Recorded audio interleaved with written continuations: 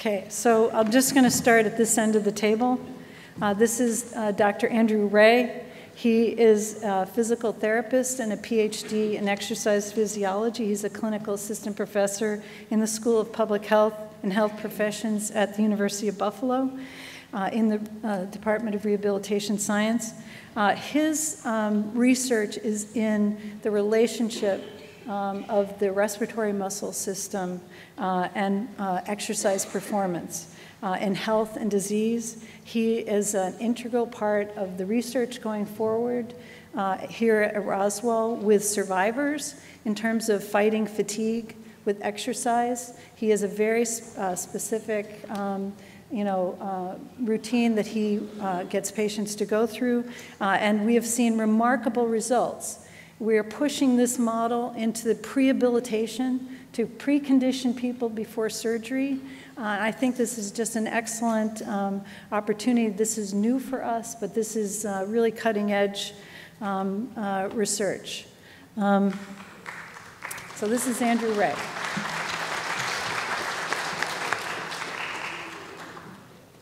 The next is Dr. Stephen Sagar. Did I say that right?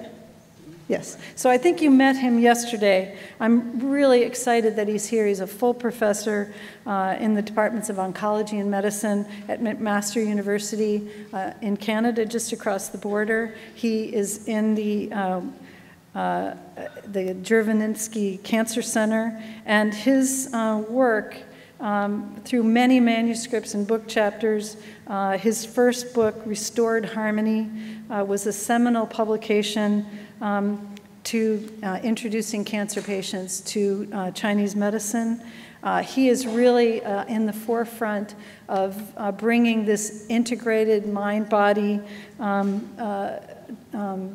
treatment to cancer patients, and we're very lucky to have such an expert here. And so, welcome, Stephen. The next person here is Dr. Tracey O'Connor, who is in the a breast cancer oncologist. She's an associate professor in the Department of Medicine here at Roswell. And her areas of expertise are breast cancer, but she is a great model of a young, intelligent, inquisitive oncologist, because she is really seeking out ways to bring novel treatments into both the treatment of breast cancer, the psychological impact of breast cancer, and support therapies for patients with advanced disease. She is the epitome of commitment to her patients, and I really appreciate her taking her time on a Saturday after a busy week in clinic to come. So welcome, Tracey.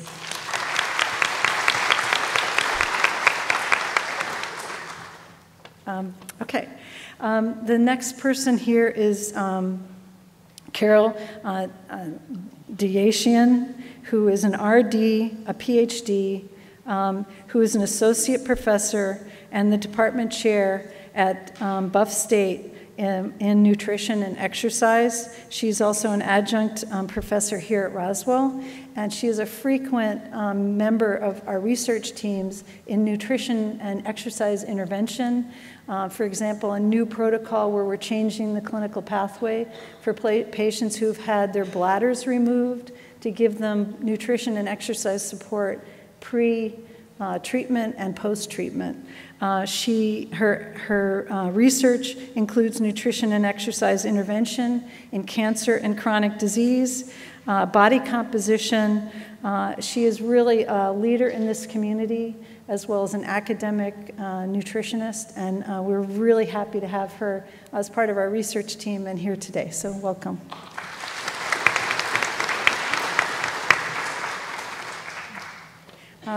Next is Maria Kahn, who is, has her degree in philosophy at Buffalo State College with an emphasis in Eastern philosophy and its practical applications.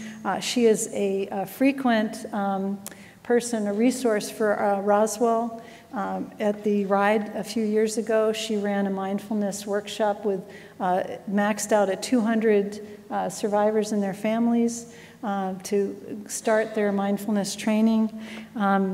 She trained under Dr. George Hull, who's a distinguished professor in philosophy and counseling. She has started a program, the first mindfulness program for the Institute in the shipboard education semester at sea. She counsels faculty and staff in developing coping strategies for students. She really brings a very skilled set of both from a mindfulness meditation and Eastern philosophy into treatment and counseling for cancer patients. We are very lucky to have this resource in our community, and we welcome you on the panel. So thank you.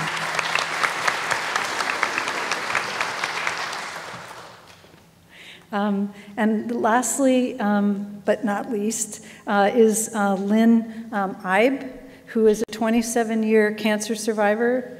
She's a journalist, a retired patient advocate.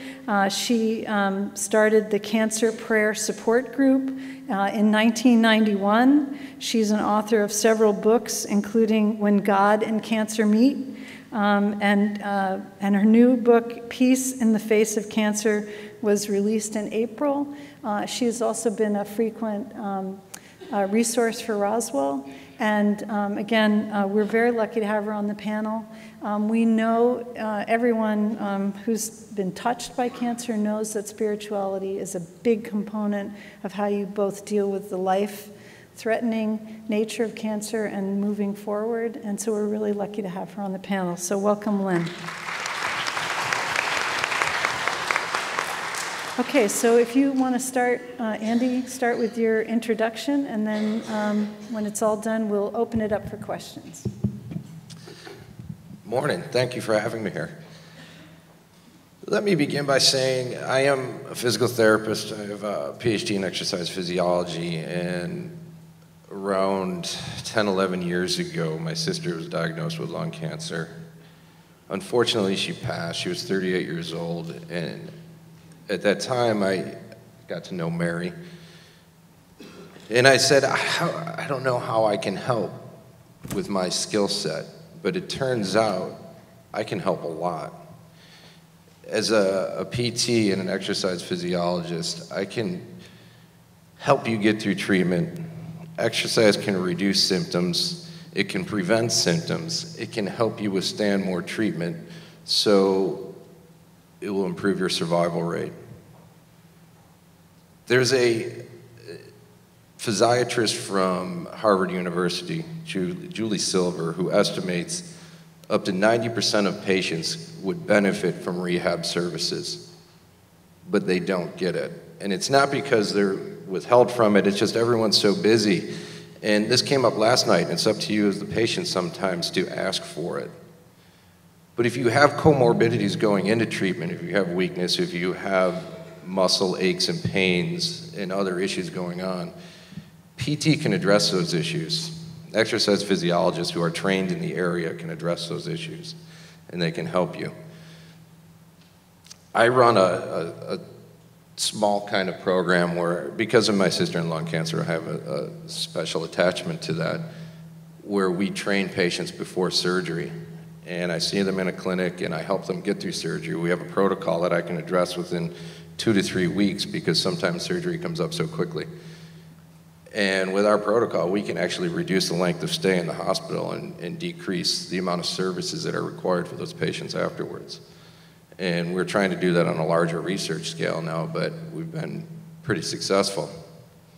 I was trained in the respiratory system, so I kind of like that. And one of the issues that I see is if the respiratory system becomes involved, you experience symptoms such as shortness of breath and fatigue. By eliminating those two things, we can help you exercise more and be more active. So don't forget to ask your oncologist, ask your physicians if you have issues, if you want to see an exercise person, a nutritionist, a physical therapist. Rehab can start early, it can start during treatment. and it can definitely start after, and there's a benefit associated with all of it. I'm happy to answer any questions, and I look forward to seeing people in my session later this afternoon. Thank you.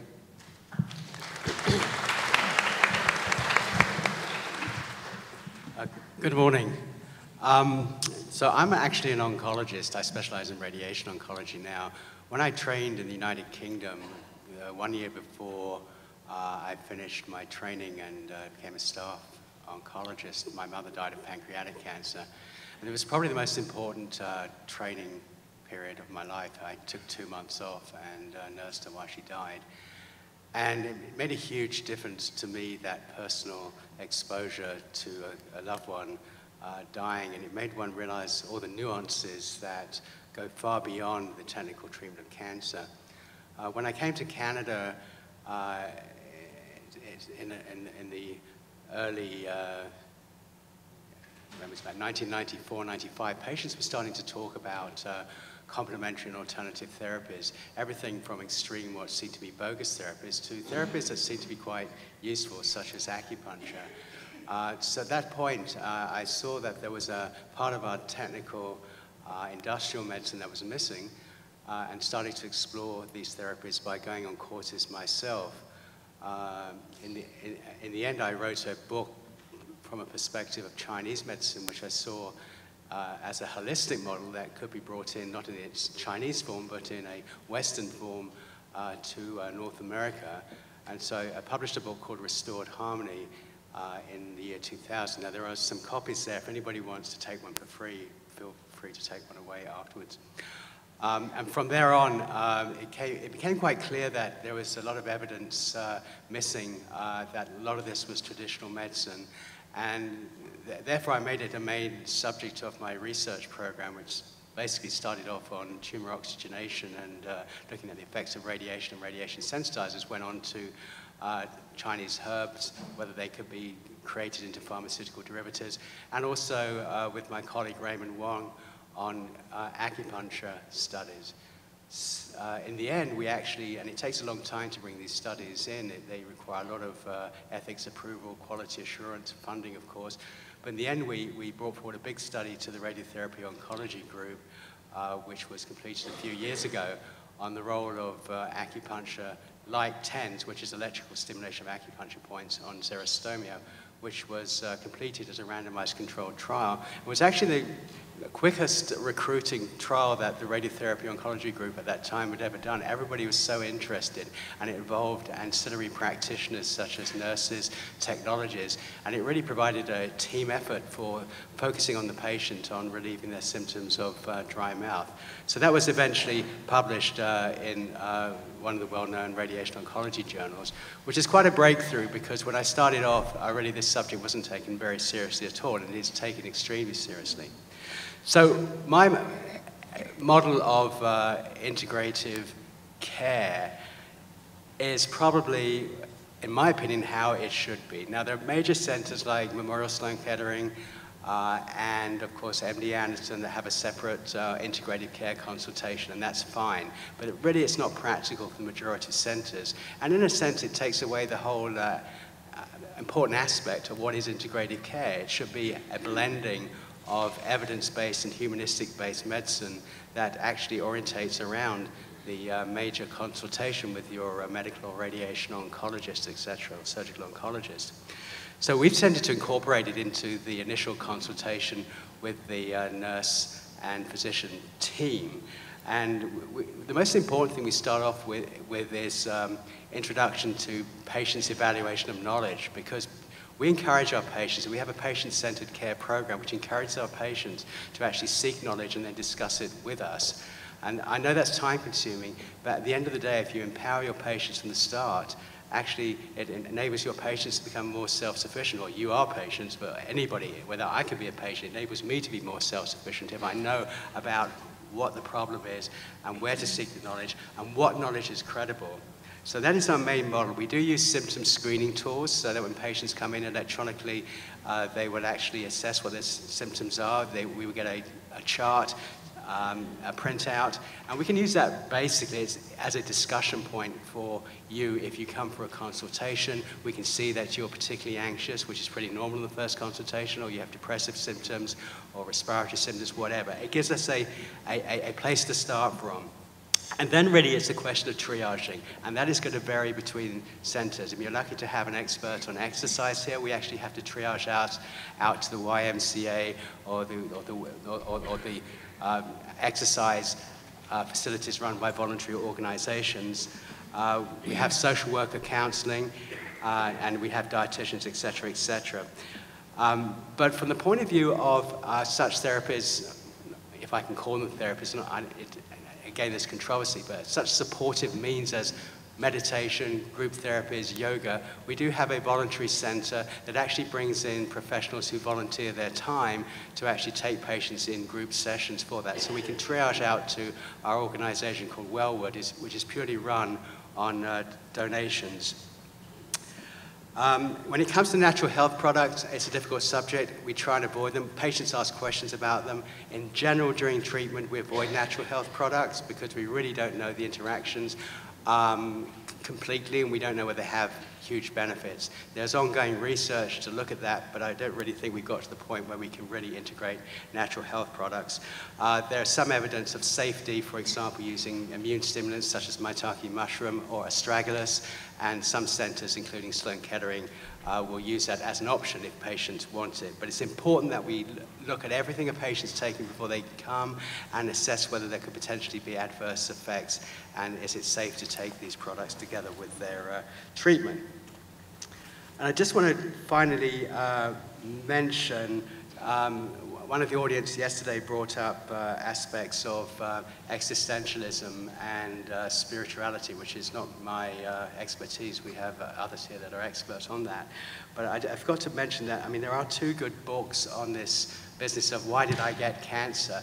First thing I want to mention, even if you got cancer because you smoked your life, even if you got cancer because you felt you did something wrong, the most important role that I have as an oncologist is to say, do not feel guilty and to get rid of that guilt. You should not feel guilty. You are where you are now. What's happened beforehand is not your fault. Genes, environment, it's not your fault. However, what can we do about it from now on? But then there are those who come and say, well, I've done everything right and it's still gone wrong. There are two important books that you can read. One is by Viktor Frankl, which he talks about logotherapy, and he was a survivor of the Holocaust. And the other, in fact, is also Jewish, who's Harold Kushner, who wrote the book When Bad Things Happen to Good People. And these may be good books to help. And sometimes it's good to send people away with the books and then they come back and discuss what they feel about the narratives in those books with their practitioner. It's never important to send somebody away with a book and not give them a chance to come back and give feedback. So, as you can see, we have rather an eclectic system which is spread between different departments and requires triaging. And I think it's up to every center to decide, along with their resources and budgets and their topography, where their centers are in their community, how to actually run their system. But the important thing is not to divide it up into silos, is to make it a seamless system which comes under the umbrella of patient-centered care. Thank you.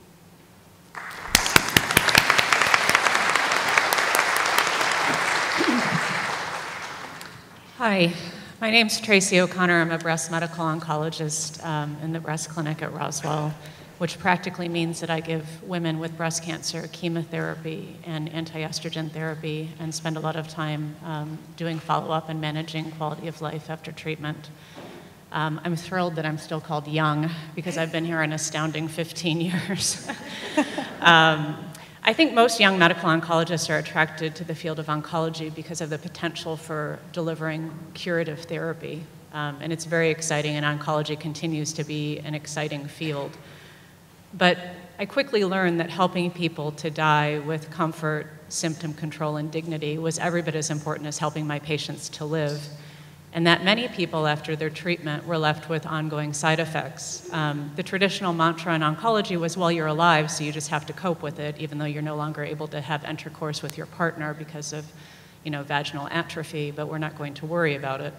And that was really dissatisfying to me because I felt that helping women to live after their treatment was every bit as important as administering their curative therapy.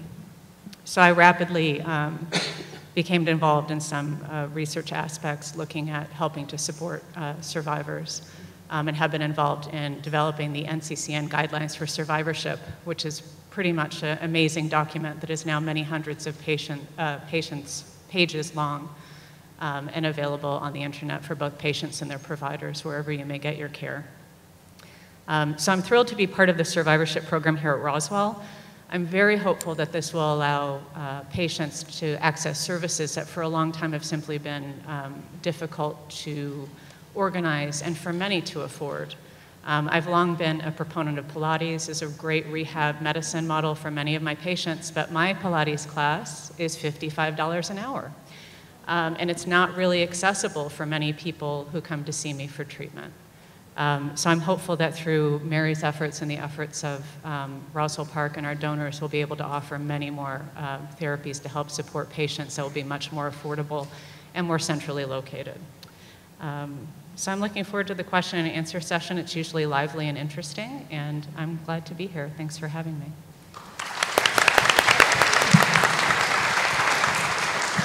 Good morning. I'm Carol DeNysschen, as was introduced, and asking me to limit talking about exercise and nutrition to 5 minutes is like asking a 2-year-old to sit through a 50-minute lecture. It doesn't work very well.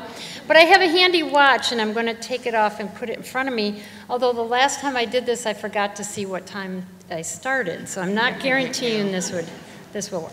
So thank you for being here. And the first thing I wanted to do, I was going to save this for the end, but I thought, you know, it's more poignant at the beginning. Here is a pill bottle, and I'm going to tell everyone out there that thinks there's a magic pill for good nutrition and or exercise. If you shake this, it's empty, and if I open it up, it is empty. There is no magic pill. It depends on you. Now, with that, I want to mention, don't be despaired when you think about, oh, I've got this much weight to lose, or oh, I can't resist those beautiful brownies. That's life, and what you want to do is you want to make short-term goals. Start small. The more short-term goals you achieve, the more confidence you're going to gain.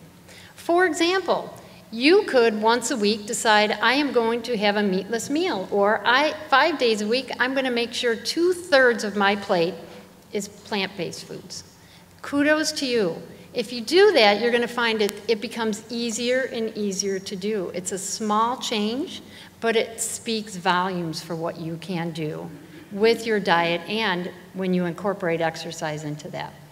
Maybe you want to switch out rich desserts twice a week. Start small. Do it twice a week. Have fruit instead or yogurt twice a week.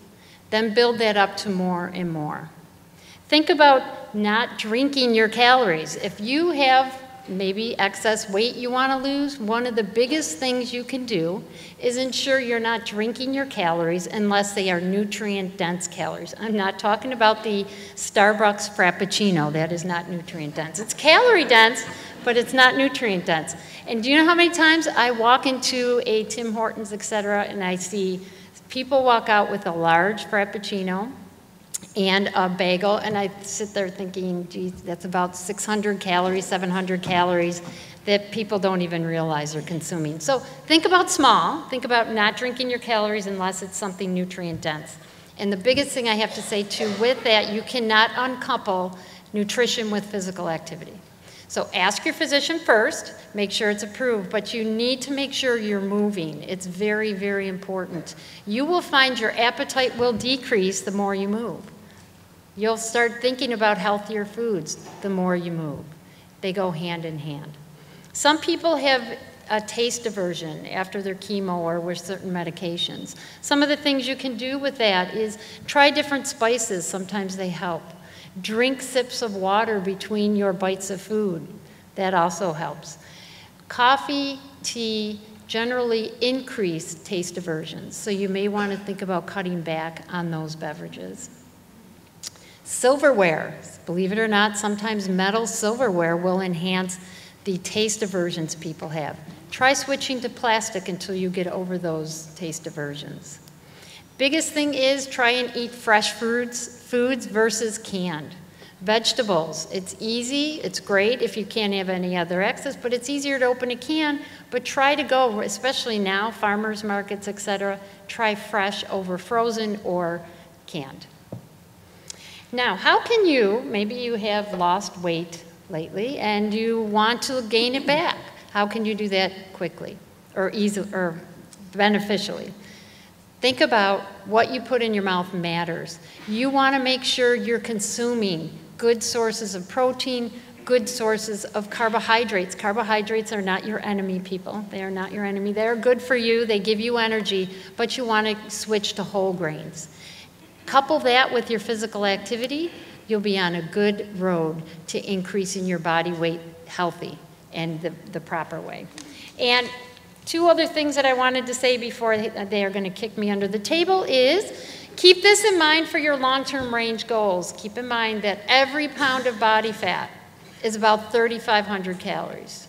So you have a quantitative measure now. Okay, so to lose 1 pound a week, you think that's not enough. That's beautiful. A half a pound a week is beautiful. Because what that tells you is every day for 7 days in a row, if I decrease my calorie intake by 500 calories, that's a lot, people.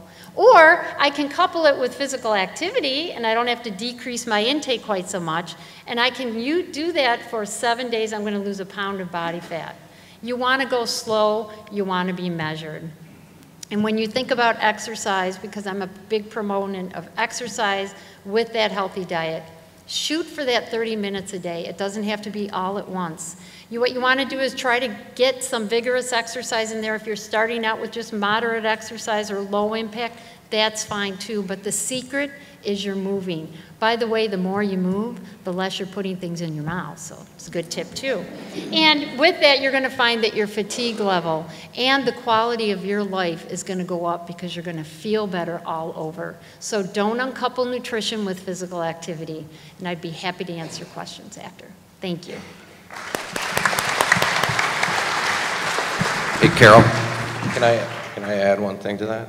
Yes. As I look into the crowd, and thank you for talking about physical activity, there's one thing I see that I think most people can do is take that walk every day. Absolutely. Getting your steps, yeah, evidence shows if you go from 3,000 to 4,000 steps a day, you're going to have a health benefit. We shoot for 10,000 steps a day. Don't go from 1 to 10, baby steps. Small goals, just like Carol said. But you all have the ability to do that. I know it's a little rough in the winter. We could find other ways to do it around here, but it's the best way to start. Thanks. Hi, my name is Maria Kahn, and I'm applied mindfulness specialist. I teach mindfulness and meditation. And I'm actually going to explain to you how non-doing and non-activity can actually be beneficial to your health and well-being. So a combination of physical activity and a combination of being mindful and meditating, taking that time to stop, does help in the healing process. So the best way to understand how mindfulness and meditation work is to really look at how we stress as humans when we're diagnosed with a disease or we're thinking about, getting into remission. There's a lot of stress and strain on us. A lot of that occurs in the mind. And when we stress as humans, we ignite our body's fight or flight response system. This fight or flight response system is critical to our survival during a clearly perceived present moment danger. So we have this fight or flight response system to help us in a life-saving crisis. Something like that would be running out of a burning building, saving yourself from drowning, escaping an attacker. And when this fight or flight response system is ignited in our body, there's about 1,800 changes that happen in the body. Some of the things you may or may not notice is hormones are released from the brain into the body, your heart rate increases, your breath rate increases, your muscles become tense, ready for action, blood sugar level rise to give you that burst of energy. Digestion and reproduction begin to slow down and sometimes with chronic stress stop. And the same goes for growth and healing. Growth and healing stop. And when I'm showing this on a slide, I always highlight the last two, this digestion and reproduction stop and growth and healing stop. 20 years ago, we couldn't get Prilosec over the counter or something that you had to go to your doctor and get. And now there are many, many digestive aids that are available to us over the counter. Also, reproductive issues in both men and women are at an all-time high without any clearly perceived diagnosis of a problem. So people just not being able to get pregnant.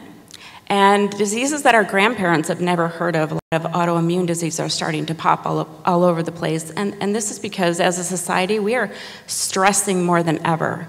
It's very interesting, our society has become so convenient for us, we really have to barely leave the house to do anything, to pay a bill, or you can even have food delivered to your house. You don't even have to grocery shop. It's very convenient. Yet we all seem to be stressing at the highest level that we've ever been in our society. And as a result, we're seeing a lot of these illnesses pop up due to chronic stress. So how does mindfulness and meditation work in terms of combating and allowing you to manage that stress? Back in the 70s, Dr. Herbert Benson discovered the relaxation response. And he discovered this response, ironically, at Harvard Medical School in the same room that 30, 40 years earlier, they discovered the stress response system. And what he did was he took people that had meditated for a long time, like 20-year meditators, and hooked them up to all the measurements of the stress response system, heart rate, blood pressure. He even tested hormone levels and also the way that genes express themselves in the body before and after meditation. And what he found was that anything that was being turned up due to stress, that activation of the fight or flight response, when you meditated was actually being turned down. So the more somebody meditated, the more they were activating this relaxation response and bringing the body back into balance. So he thought that was interesting with people that had meditated for 20 years. He decided to repeat the study on people that had never meditated before. And he instructed them in a 15-minute breathing meditation, hooked them up to the stress response measurements. And what he found was after just one time of meditating, they experienced the same response. So in terms of meditation, we can act formally. You can think of this as physical exercise. So it would be like formally going to the gym, formally taking your seat and listening to a guided meditation, or using your breath as an anchor and following your breath and activating this relaxation response for you. Informal meditation, and in terms of mindfulness meditation, would be doing this as you're moving about in life. So recognizing when you're activating that fight or flight response system. I check this out every time I get in the grocery line. We always seem to be in a hurry, we want to get through a line. And if you start to pay attention to where your mind is at, we realize that our mind is rarely in the present moment. We're usually worrying about the past, maybe thinking about, well, why did this happen to me? Why are things so bad now? What could I have done differently? Sort of dwelling, that causes us to dwell in some kind of depressive rumination. Or we're thinking about the future, anxiety, especially in terms of being diagnosed with an illness. Is this going to come back? Am I going to be able to get back to work? Is my body going to be able to work the same? And when our minds and body are completely entrained to work together. So our bodies can't tell the difference between I'm thinking about a problem that is worrisome and challenging, or I'm about to get eaten by a lion. There's no difference. It doesn't differentiate. So if you are thinking about and worrying about a problem that may be happening in the future, your body actually interprets that as it's happening now. So where mindfulness would come in informally is to teach you to be aware of where your mind is at. And I give my students one little simple check-in. Ask yourself throughout the day, where am I right now? Where am I right here, right now in this moment? And I asked them to answer the question twice. The first time, where is your mind? Just simply noticing where your mind is at, not getting into any analyzation or judgment about where your mind was, just simply noticing. And then answering the question, where is my body? Our body is dependable for us to always check into and re-ground ourselves into the present moment. So no matter where your mind is, 10 minutes into the past or 20 minutes into the future, your body always remains present.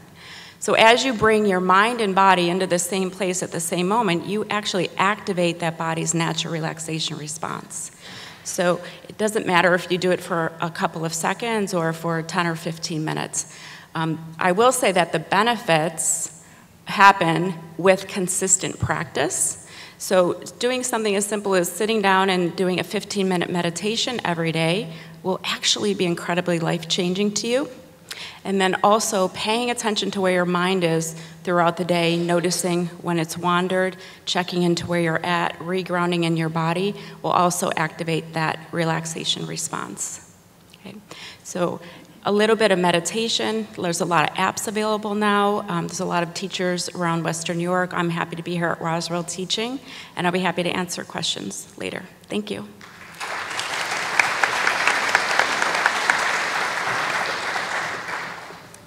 In 1990, I was diagnosed with stage 3 colon cancer at the age of 36. My daughters were 8, 10, and 12. My husband's first wife had died some 20 years earlier from ALS, Lou Gehrig's disease, while they were newlyweds. A friend of mine came into the hospital after my cancer surgery, and I remember a big smile on her face, and she said, "God is going to teach you great things through this trial."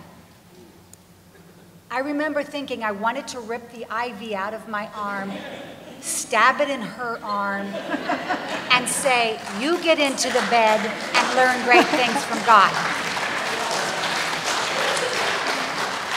I'm not interested in learning that way. It's 27 years later, and through nearly 2 decades of working as an oncology patient advocate and meeting thousands of cancer patients and their caregivers, I must admit that my friend was right. I have learned great things from God. I have learned them because suffering is a great teacher, but it's one class I would have rather skipped. I know there are very many different definitions of spirituality, and in 5 minutes here, it's impossible for me to cover that gamut. But for most of the people that I have met, thousands of cancer patients, 3,000 new ones I met in my job, most believe in an all-loving, all-knowing, all-powerful God. And it actually can be more difficult to deal with cancer when that's your belief than if you don't believe in God.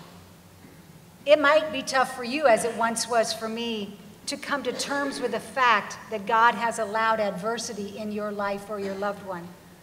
My author friend David Biebel talks about this in his book, "If God is so good, why do I hurt so bad?" He says there are 2 truths that suffering people have to reconcile. Sometimes life is agony, and a loving God is in control. Think about it. If God knows everything, cancer diagnosis didn't surprise him. If God sees everything, he saw the bad news coming. If God has power over everything, he could have stopped it. But he didn't. He didn't stop you or your loved one from getting cancer. He didn't prevent it from happening to me or the thousands of others that are diagnosed every day. For some folks, this seeming contradiction is a short-term challenge. They fairly quickly come to terms with it. But for others, it can remain a long-term challenge as they try to feel God's love in spite of the unfairness of life. I have learned great truths from God through my cancer trial, in spite of, not because of my friend's insensitive comment that day in the hospital. I know my friend meant well, and I've had to remind myself to hear her heart and not her words. But it was very inappropriate, I believe, for her to try to make sense of my suffering for me. People often make that mistake. They preach about this or that. They tell you why it all happened. If you know the story of Job in the Bible, that's what his friends did to him. But nobody is God. They can't see the big picture. They don't know the total plan for your life. I think it makes other people feel better to imagine they know why something bad happened to you. Somehow then it's not going to happen to them. I don't think it makes us cancer patients feel better. You may have many spiritual questions regarding your cancer journey or your loved ones. Some of those questions have no easy answer. People who say everything happens for a reason, I believe probably haven't knelt beside a little child with cancer, or sat in a chemo chair by a young mother fighting for her life, or stood with grieving parents whose teenager has succumbed to the disease. I have been in all those situations, and that's why you won't find me trying to explain to you any rationale for you or your loved one's diagnosis. I have plenty of questions for God myself. But because I do believe God is all-loving, all-knowing, and all-powerful, I think he's a safe place to turn with our questions about suffering. I think one of two things will happen. He'll either give us the answers we seek, or he'll give us the peace to live with the questions. If you or someone you love has been diagnosed with cancer, I doubt you are rejoicing over the possibilities of what you can learn through this suffering. But I hope you are praying and believing that God can't touch you, whoever you are, right where you are. Newly diagnosed and in shock, praying there's been some mistake. Facing surgery, praying the doctor can get it all. Trudging through chemotherapy, radiation, praying they work. Dealing with a recurrence, praying it's been caught soon enough. Undergoing tests, praying for some good news finally. At the end of medical hope, praying for a little more time. Holding the hand of a loved one, praying to be strong for them. Living as a survivor, praying to find the light in cancer shadow. Whatever cancer category you fit into, there are short and long-term challenges as you help write the next chapter in your life. In my workshop this afternoon, I'll offer 10 choices that you can make to see what happens when God and cancer meet. Thank you.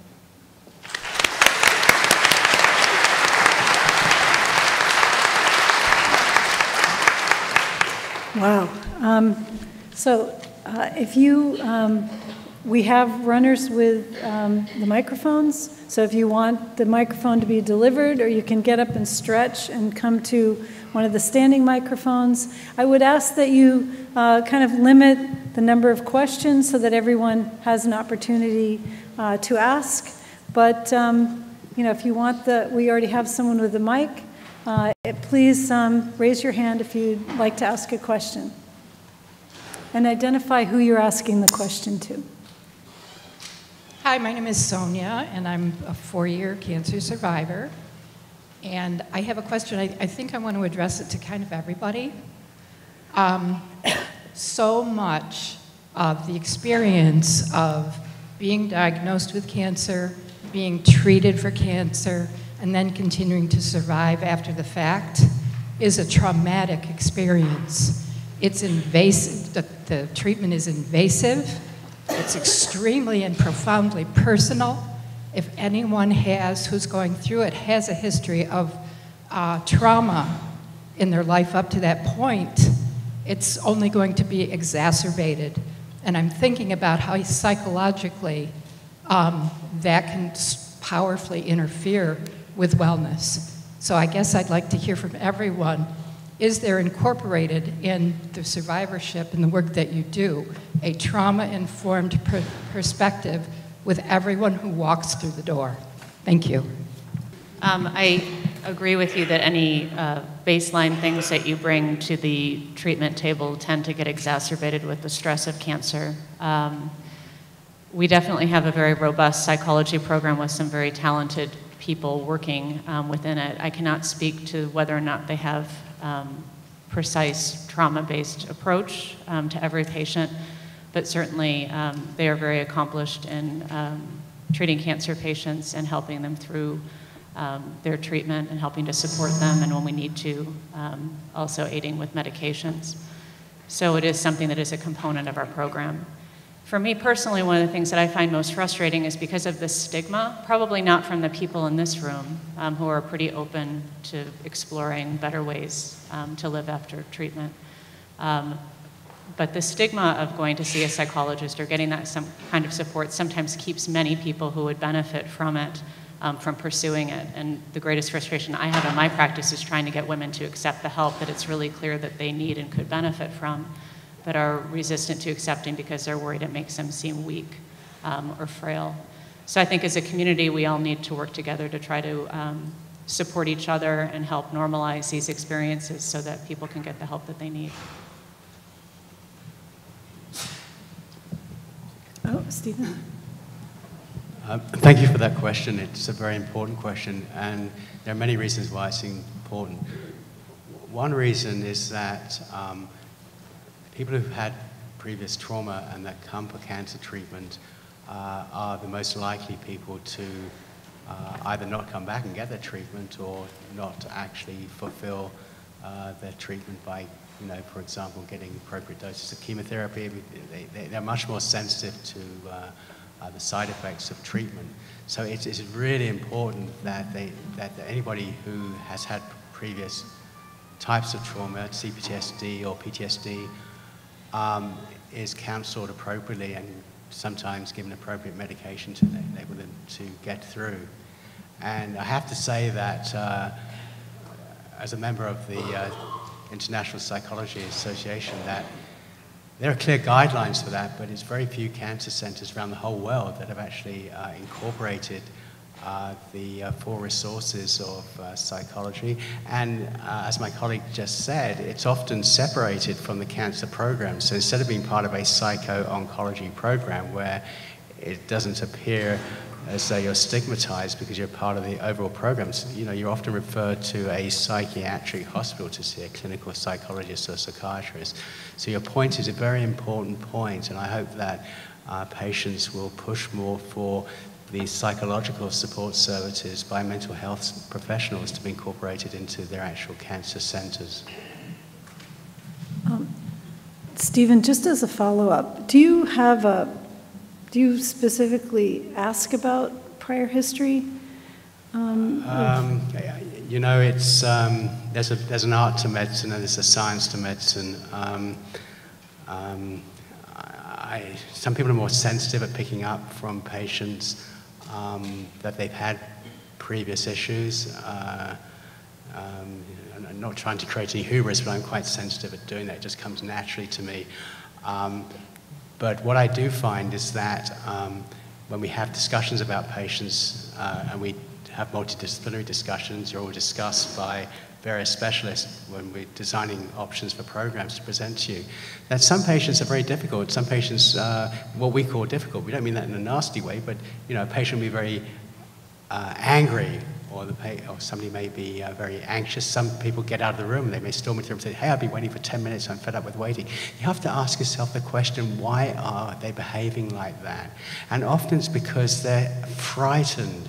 If people are angry, if people seem to be difficult, it's because they're frightened and anxious. So what I teach my colleagues, because I'm interested in the topic, is that if somebody is behaving outside of the norm, it's because they have an issue that needs to be discussed. So I would go in there and say, hey, things must be really awful for you. You feel distressed, you look angry, and I understand that. Would you like to tell me more about that? And then they'll open up and tell you about, for example, they had a previous nasty experience where they got pain during a procedure, for example, or they were abused as a child or whatever.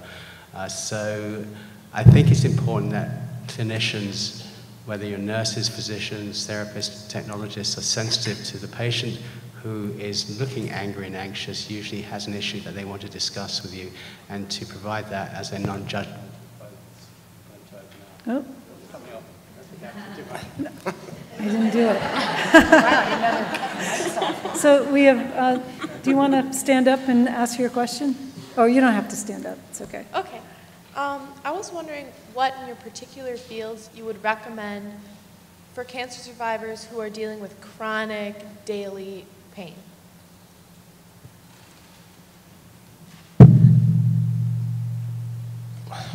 One of the things that I would say, and I know we discussed this a little bit briefly yesterday, but the evidence is showing that physical therapy can be more beneficial than medications for a lot of pain. So I would definitely give activity or rehabilitation a try. And this is coming from a lot of chronic pain with back pain patients. There was just a recent publication that showed that first-line defense with physical therapy instead of pain meds is actually more beneficial. And it's becoming a growing field because pain is becoming a growing field. So my advice would be to seek a professional and maybe try rehab physical exercise. There's a hand up there. Oh, I was just going to respond as well to the last question. Mindfulness-based stress reduction was actually started at UMass Medical back in the 70s to treat pain. So Dr. John Kabat-Zinn started this with patients that had exhausted all the medical treatments for reducing their pain. They were either dealing with pain from cancer or back issues or other illnesses. And he started to treat them with meditation and mindfulness. And that's actually how his center started and how it's grown and has been in for over 40 years. So what he actually did was not only helped people by activating the relaxation response, because when you're stressed about pain, your body gets tense. You activate that muscle tension in the body, which actually can, in a lot of cases, increase your pain. Also, what he treated too through mindfulness is our emotional relationship to pain. If that emotional relationship to pain is negative, you're experiencing sadness, anger, frustration, that can also add to the pain. So using mindfulness and meditation can be helpful in terms of treating chronic pain. Okay, we have somebody up there. All right, I have like 2 parts to my one question. One thing that I forget the name, but the 4th person on the nutrition from the left to the right, yeah, the female. Oh yeah, she said 1 pound of fat equals 3,500 calories. I was wondering how many fat cells that is. How many fat cells? Well, it's a difference because I'm talking calories. So you're talking about how many fat cells make up 3,500 calories.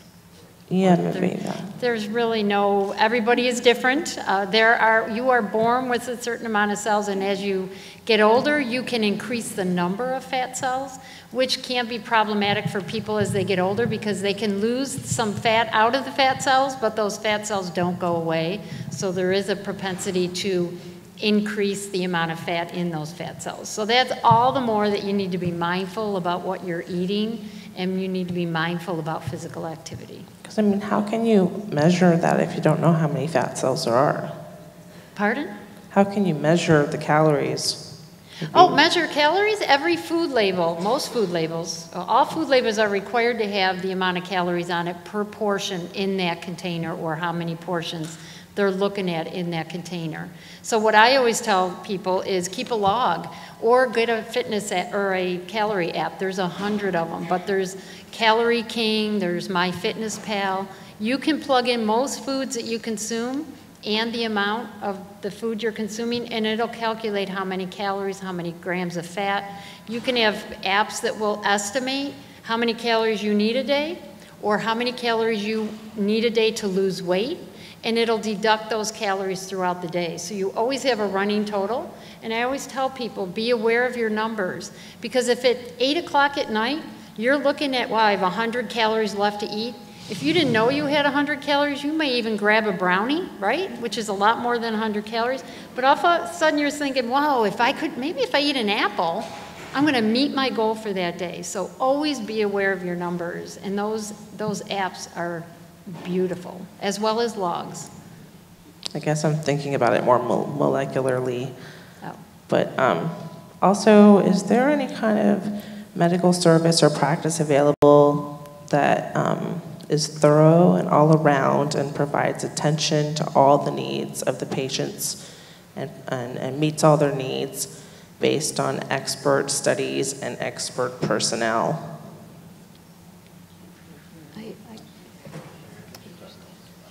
So I'm not exactly sure if what you mean is, but as a survivor at Roswell, you come to the clinic. We do assessments relative to many of the support services, and if you are, you seem to need it and you want to get a referral, we will refer you.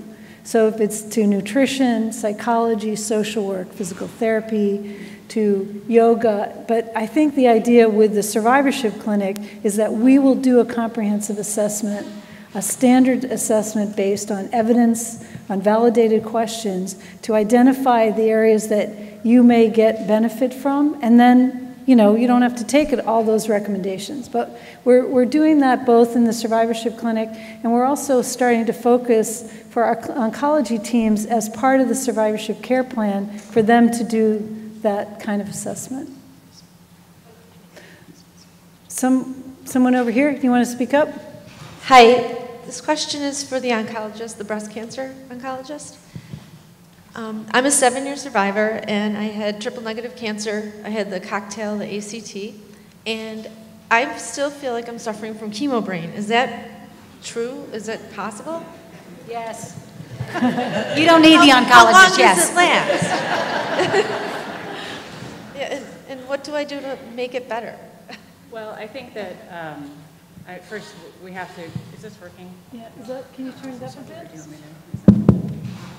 I mean, I think we have to acknowledge that the phenomenon of chemo brain is not really fully understood or, as well studied as it certainly needs to be. So the interventions are more complicated.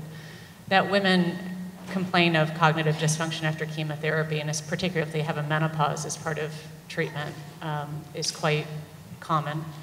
And there are many strategies that you can take in your daily life to try to cope with it. I think to try to eradicate it or make it go away can be very, very difficult. Many of my patients find that their ability to multitask or do high cognitive tasks is really where they struggle, and coming up with different mechanisms to trigger memory.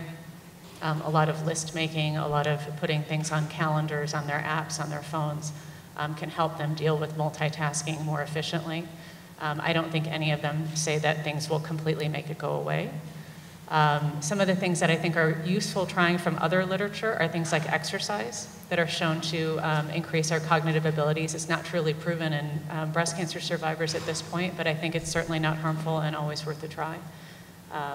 So good sleep, good exercise, a lot of the healthy living tips that you'll take away from sessions like this, I think are good to incorporate along with some practical strategies for management. Okay. We have a question over here. Hi. I think that one of the difficult things is even when you know the things that you're supposed to be doing, like the meditation and the exercise, is figuring out a way to work everything into your day while you're dealing with fatigue and going through treatment and trying to work and manage your family and home.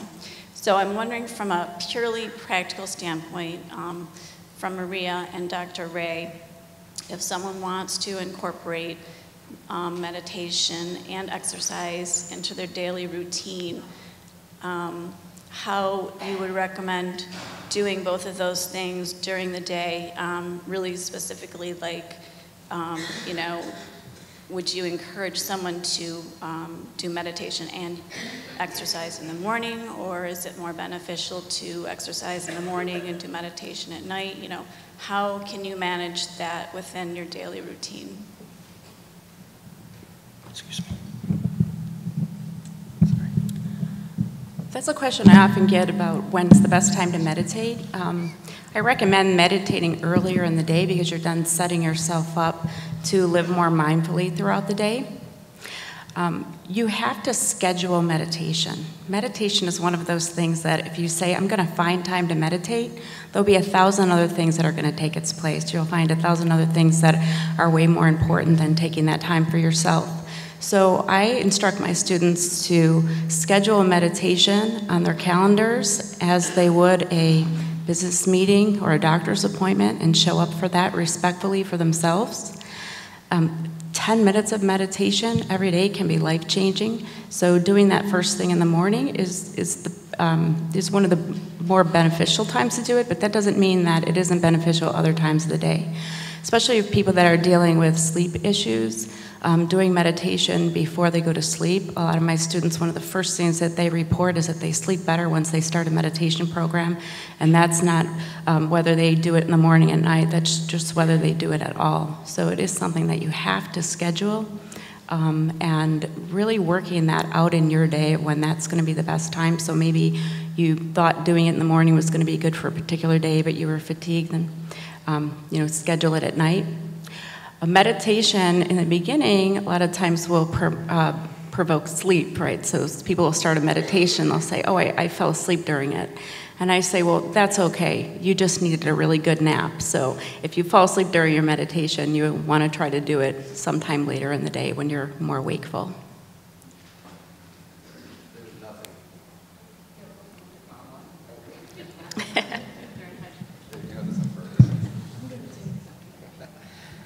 There's nothing easy about exercise in starting.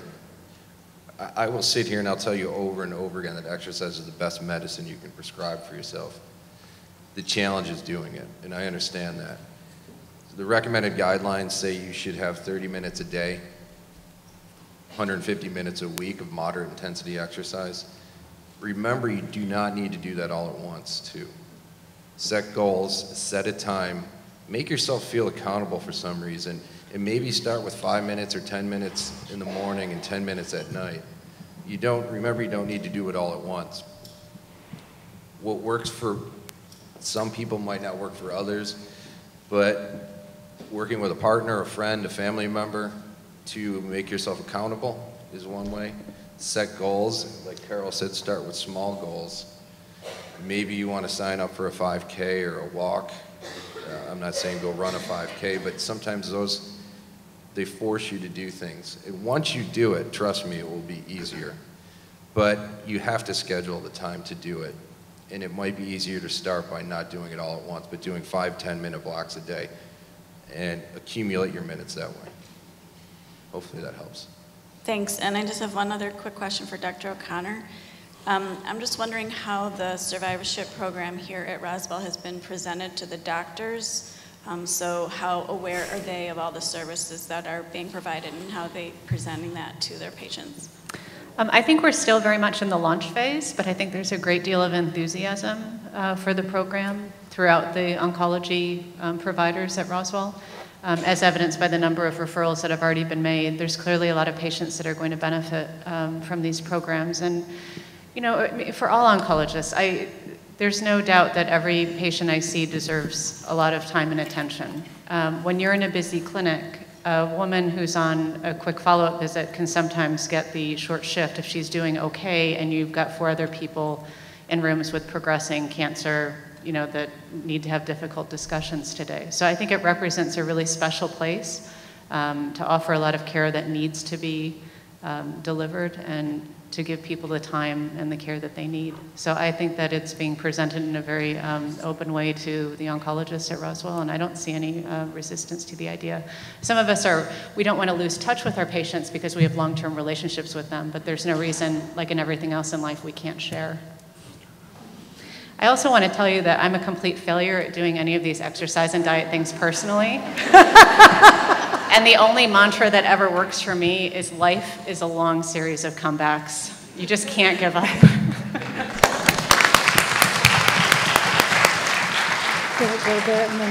Okay, up here.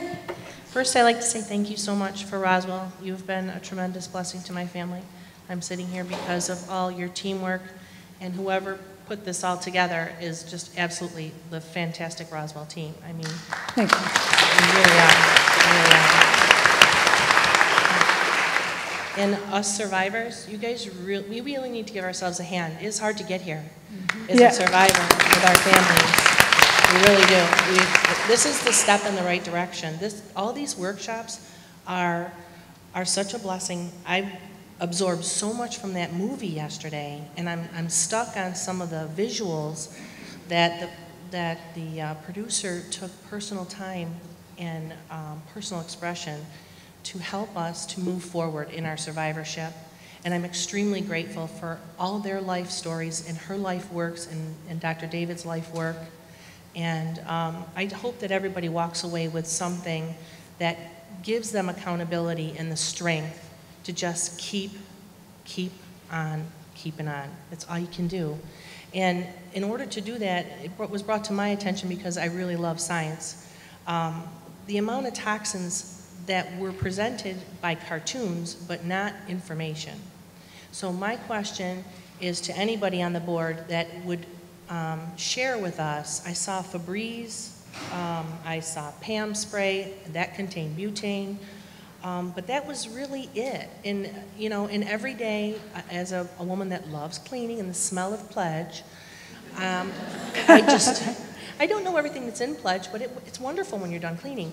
So, you know, in your departments, is there a particular toxin that you think you would recommend us to stay away from the mostly? Because I know my hairspray, I'm going to be on fire today if there's anything. I'm going to just light up. It's not a problem. But the cleaners and stuff, is there anything that you totally would never use at Roswell because you are a cancer institute? Well, I'm just going to say smoke. First of all, smoking, being around smokers, being around e-cigarettes. I'm just going to have to put the plug in because that's the biggest carcinogenic exposure that we all get. I just came from Scotland. Holy cow, you know. You get a lot of exposure, secondhand, thirdhand.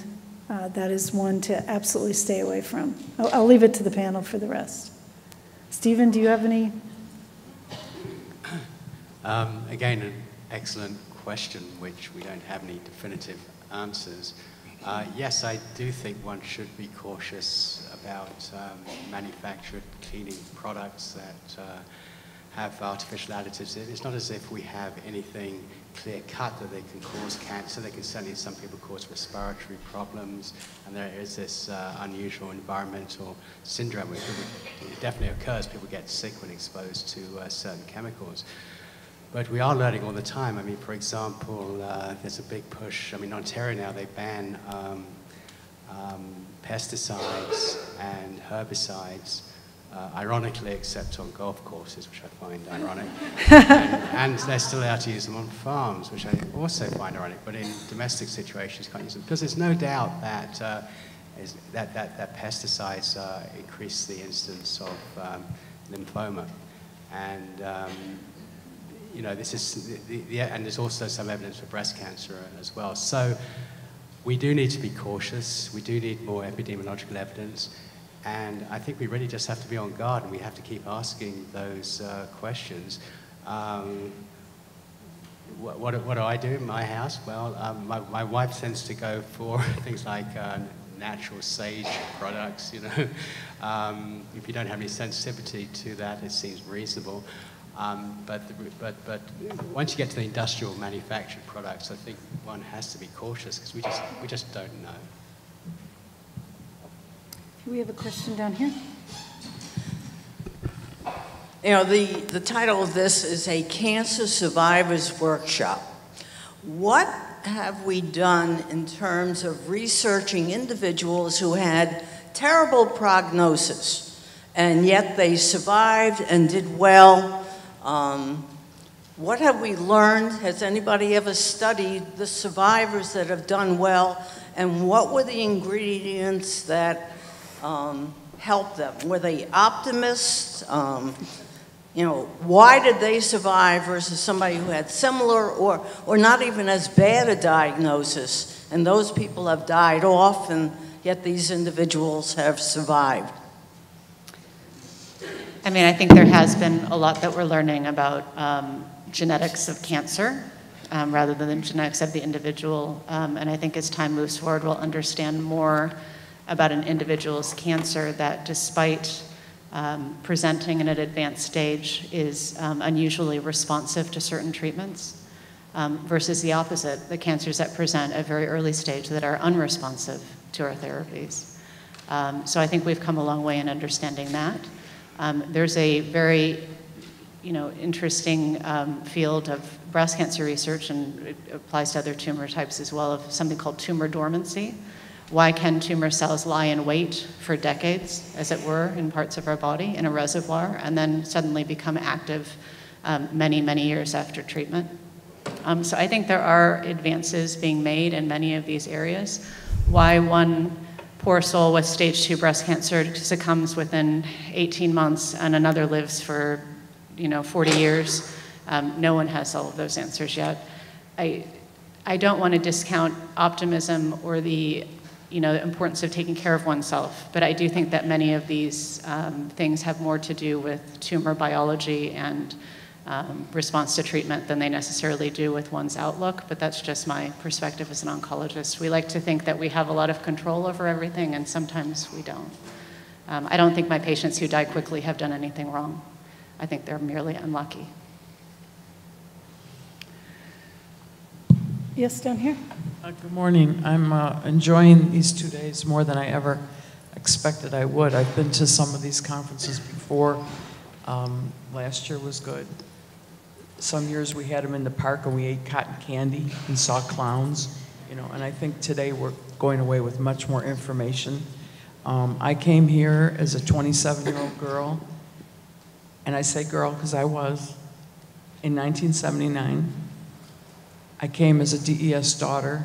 DES is the drug that our mothers took that caused cancers in daughters. And I was diagnosed with something else in 1981, and I am a patient in many, many clinics here, many. And I have outlived some of my doctors who told me I wasn't going to be here, who told me I wasn't going to be here a long time ago. So I'm very grateful for the fact that there's an institutional and organizational effort that I see now. I do remember years past certain doctors closing the door and not wanting others to hear messages, you know. And I think we need to be very, very encouraged by the fact that there's not just a day like today, but it seems to me like there's a direction that we're going in. And I'm very, very glad to say, I'm glad I hung out. And I'm glad everybody here wants to do the same thing.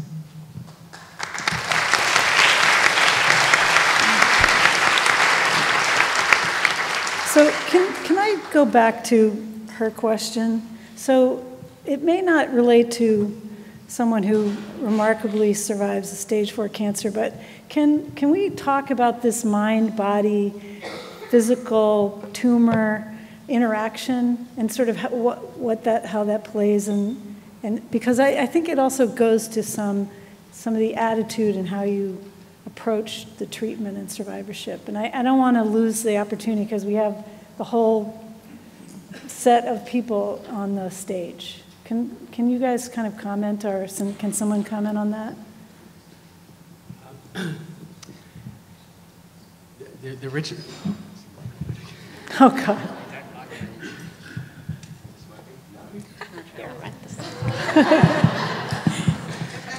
It must be a mind-body effect.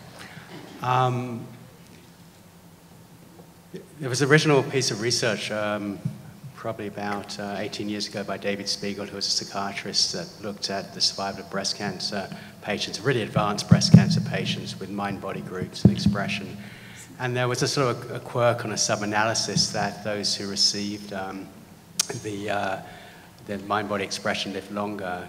Further studies, certainly done in Canada by Goodwin and et al., showed that this could not be generalized, and in the end it was thought that there were some flaws in the analysis. So for a period of time it was thought that mind-body effects weren't important. But it's more complicated than that. More recent research has shown that good psychosocial support, good improvement in lifestyle does overall increase survival, but you can't actually predict who is going to survive longer than the other because there are so many factors. I mean, even though these are randomized studies, so you're assuming that you get the same prognostic groups in each arm, control versus intervention, it's still difficult to differentiate who is going to benefit most. But the way I see it is from the perspective of Pascal's wager. If you're going to do these activities, apart from taking up some of your time, which is important because it gives you a break from all the other stresses you have, the reality is that it's only going to increase your health overall. It is going to reduce any symptoms, any long-term adverse effects of your cancer treatment. It is going to help other disorders such as cardiovascular disease and metabolic diseases like diabetes. And you are going to feel better, and you are going to feel more in control of your life. And that's the most important thing, in my opinion, about survivorship, is the unpredictability, the roller coaster, that every time you go to an appointment, you wonder, are you going to get bad news? All of these interventions, these basic interventions, whether exercise, meditation, etc., you find the ones that suit you, but they will allow you to be calmer and more resilient and to actually deal with the roller coaster of your emotions. It will help to stabilize you and thereby improve your quality of life. So the simple answer is that we don't know, does it improve survival? There's some evidence, yes, but even if it didn't, then it still has major benefits to your quality of life. Thanks. So we have two more questions, one up there and then someone down here. Okay, so you'll be second, okay? And then we're gonna break, and then again, hunt these people down if you have some more, you want more information. Yes, I was just wondering how this chapter 2 is presented to a patient. Is it part of the questionnaire when they come into the clinic and after initially, and then as they're going on with their treatment, do they constantly get reminders that all this program's available? Because initially I just wanted the surgery and the chemo, and I wasn't thinking of anything else as far as, all these other aspects of my treatment and my recovery. And also, is it available for people? It's been 16 years since I was a patient here. So am I allowed to come in and utilize this program as well, as long as my, my insurance and whatever will cover it? Yeah, so the answer is yes. You are a Roswell patient. You are always welcome here. If you want to make an appointment, you call the Ask Our PCI number, tell them you want to be seen in survivorship. For many of you, who've long-term survivors, your primary oncologist is no longer here, and we've adapted the referral, the self-referral portion of that, so that you can come in and get an assessment. I mean, you may have a few issues you want to talk about, or at least get an idea of what's available, and you are certainly welcome to do that. In addition, we will make sure you're on track for all of the other appropriate screenings that you need for cancer, because we know when you've survived breast cancer, you forget that you have a cervix and it needs to be evaluated, or you have a colon, and because you've been distracted. And so we want to make sure that you're up to date on all of that as well. So you are, so for people as they come off treatment, they will be getting a care plan within 6 months of finishing treatment. And it both will summarize your treatment, and it will also provide an opportunity for you and your oncologist to talk about what services you need. It doesn't mean that you stop seeing your oncologist, because you may see them for 2 to 3 years after treatment. And we don't want to interfere with that relationship. We do want your oncology team to provide you with the roadmap. So you know how frequently you need to come in. You can share this with your family. It will go on the portal. It can be mailed to you, however you want it. But it also provides you for an opportunity to say, okay, send me to survivorship, or I'll send you to survivorship, and they'll look into getting you networked into a bunch of other support services, so that as you become a survivor, you move into this sort of proactive phase. Because the earlier you start to change or to incorporate new ways of dealing with cancer, the better it's going to be in the long run, because it does affect your survival. So that was a great question. And the last question. Hi, I just wanted to ask if there was a timeline on supposedly, I call it grieving in a sense.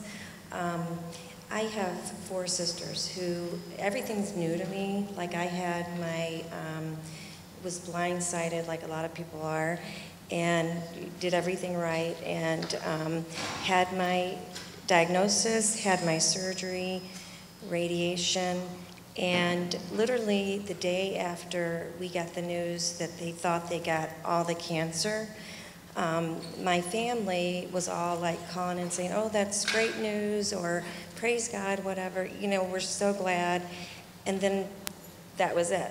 And they're not realizing that, okay, number 1, I'm associated with cancer now. Number 2, I have all these side effects and a new body image. It was traumatic for me.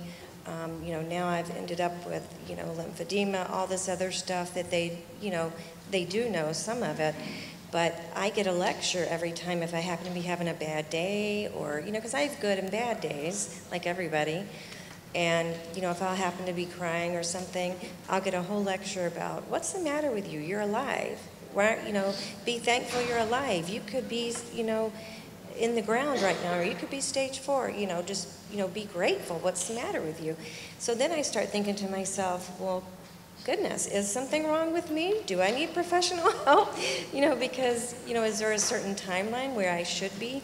You know, I mean, for one, I'm still going through the side effects that nobody told me about, which are bad. You know, they're bad to me because now I'm a whole different person. But when they tell me, you know, I have 4 sisters and each one of them at different times have said, well, maybe you need to get some help. Well, I'm laughing half the time, but there is going to be days where it's still traumatic, and that's a huge thing. But they see it totally as they think they got all your cancer and it's done. And so is there a timeline? I mean, I think what you're experiencing is extremely normal, and I think the way your family reacting is very normal too, because it feels good to think, oh, it's over, it's done with, we don't have to think about it anymore. In a sense, they don't have to. But that cancer shadow that you're living underneath is very real. I was shocked when I finished my chemotherapy. I had weekly chemotherapy for 6 months, and I thought, oh, good, this is all over, everything's going to be wonderful. It was harder emotionally when I finished my treatment than it was during. Nobody ever told me that. That's back in 1991. You know, they weren't all these resources. And what I found is very important, and what I ended up starting was a cancer support group. I really encourage you. The American Cancer Society, you know, has them. I'm sure Roswell has resources here to let you know if you're looking for a faith-based one. I have those listed on my website by state. And it's really important to come with other people that you find out, oh, I'm not crazy, you know. And it's good to bring your family members if they would come with you, because they hear these other people and they go, oh, she's not crazy, you know. Yeah. And I think that support is huge, and it's important to you know, to recognize that you're living in the shadow of cancer. And there are things that you can do, and a lot of these workshops will give you some practical suggestions. But the very quick question is that that's very real, and to continue to have that range of emotions is very, very common. So this is a great session. Thank you for your questions. I did go over a few minutes, so we do have a break, and we'll see you again as close to 11 as you can for care plans. Thank you.